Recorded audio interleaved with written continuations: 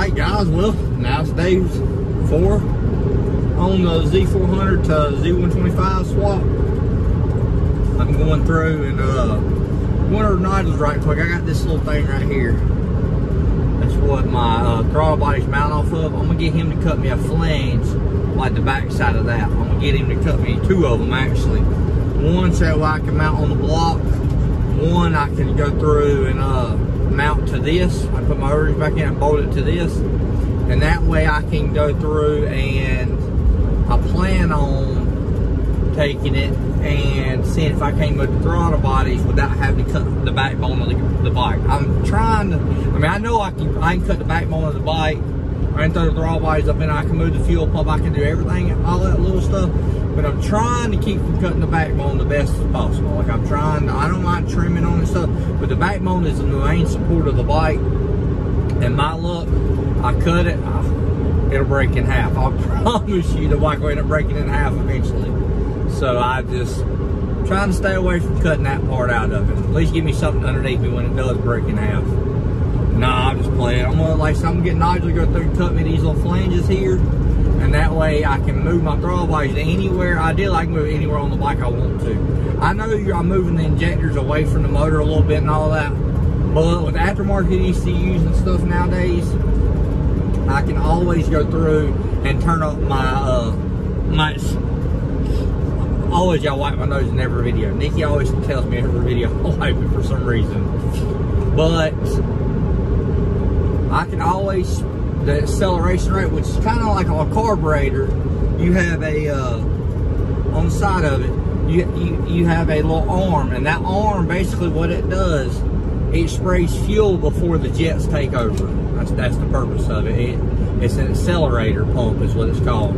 And when you hit the gas on a car to start out with, on a carburetor motor, when you hit the gas, it sprays the initial spray of fuel before the jets get enough vacuum to suck open through the venturis. So that's the whole purpose of the accelerator pump. So if you have a car and you get on the road and you hit the gas on it and it has a stumble and then it comes alive, more than likely it's something to do with the accelerator pump on it. So you need to check the arm, make sure it ain't loose. Because it's like I said, if it turns around and you hit the gas and it goes boom, and then it comes alive, 100% accelerator pump. It's more than likely going to be your issue. It's going to be something to do with that initial spray. If it's spraying and you have a bog, then more than likely it's probably timing or something else related. But me moving the injectors can affect that. But the only thing about it is, as long as I have everything airtight, ideally, other than maybe a startup, a little hesitation on startup, it should take over, because when revolutions start, the injectors don't just spray, they spray when they're told to spray. But an injector, when a valve is closed, it always has fuel sitting there. It don't always just have no fuel there, because once the motor starts running, starts spraying, the valves start closing, it always has fuel right there in front of the valves a little bit as it does, you know, as the rotation goes around. So I'm not so much worried about it having a stumble or nothing. If it does, then we'll address it. Like I said, I'll get aftermarket ECU, or I'll get the software from my computer. I'll just turn the acceleration speed up on it. That way it won't have no bobble, no hesitation. But we'll figure it out. I ain't scared of it. Like I said, I'm not no different than like a carbureted motor. When you move it here, you move it away from the motor. If you take a motor, if you take an engine that has a single plane, a low-rise single plane on it, and then with a carburetor, and then you move it to like a high ram style or tunnel ram with it, as long as you get your accelerator pump and all that stuff right on it, it'll run just the same. Like, I'm gonna move these throttle bodies, I'm gonna extend these wires on the harness, I'm gonna get it moved, get the fuel line moved, get the throttle bodies mounted. Once I get the throttle bodies mounted, then I can look about mounting my radiator. Once I get my radiator mounted, I'm gonna strip the whole harness down, and I'm gonna rewire a lot of stuff. I'm gonna thin that harness out, because I don't like the way it looks personally. I can make it look better than that.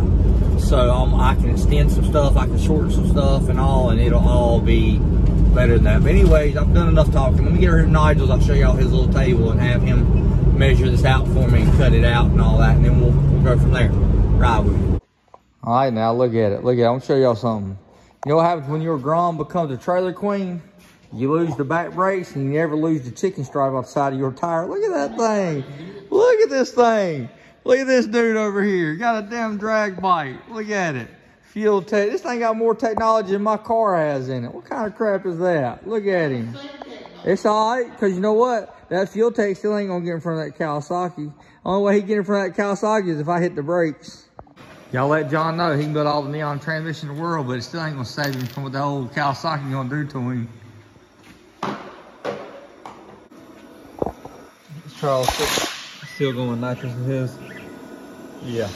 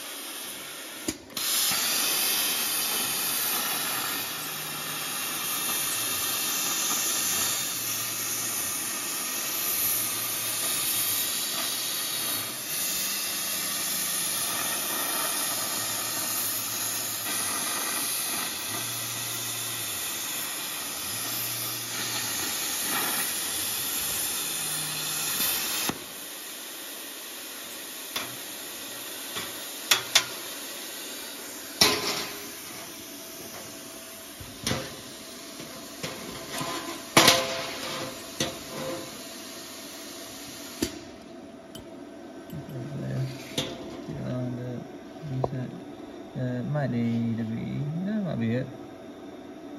Close, yeah. Let me flip it this way. Make sure, because these holes are not even. Okay, yes, way not. Okay, it's way off that way. So, clean it up and see how it looks.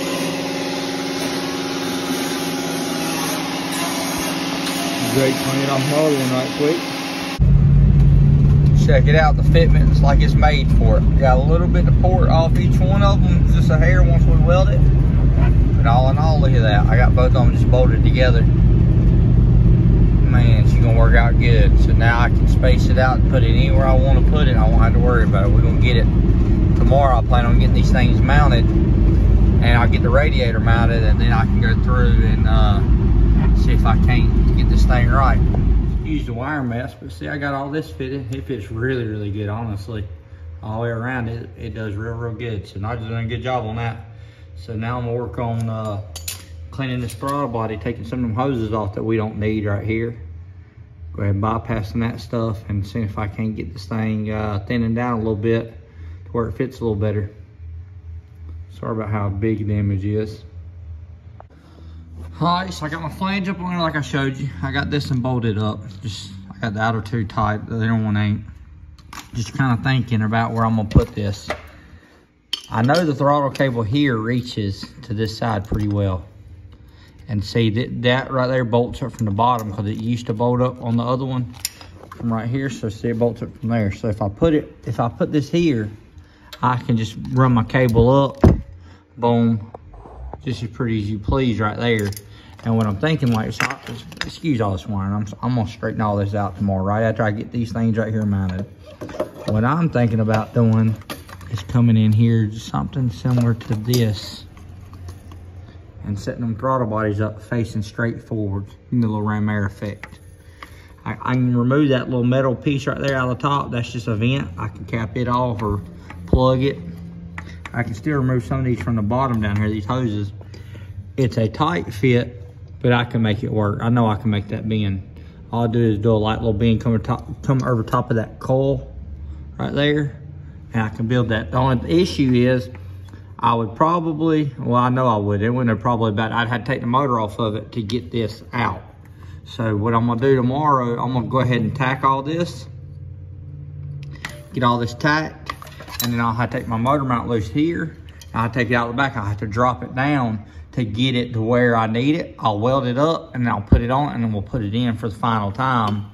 And like I said, my throttle body, if I put it here, I can still reach my cables underneath. My steering's still good, all that stuff. Still have plenty of room for that. I can get my cables to work.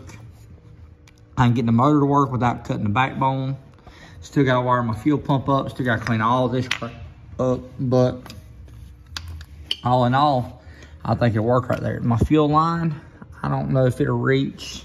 It might reach. Let's see where the fuel line goes. Well, I think the fuel line will even reach too. Look right there. Fuel line's in the area. I don't know if it's quite long enough or if it will be long enough or if I'll have to cut it and go get a, they make this tube at Advance. This kind of hose right here, they make it at Advance. They sell repair stuff, and so I can build a new fuel line. That stuff's easy. That stuff ain't nothing to worry about. I took the vent tube off right here. I think I'll probably end up plugging this one off because we actually have a case vent right there. Right there. See it? I'm gonna run a hose from there, run it out the back for the vent. It can just vent on its own to the atmosphere because we ain't gonna have an air box on it.